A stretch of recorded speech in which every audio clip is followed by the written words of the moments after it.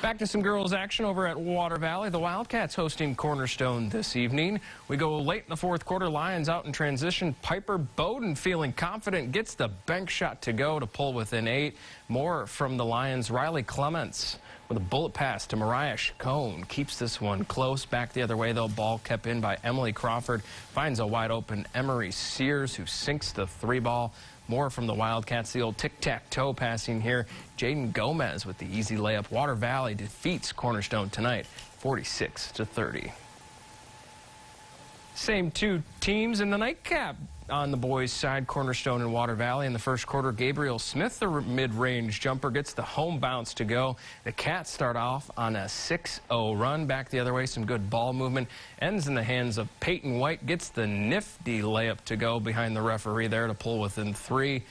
Then the Lions keeping it close early on. Jasper Glass buries the corner 3. Deficit now just 5, but Water Valley just too much. Ball down low, the bucket and the foul.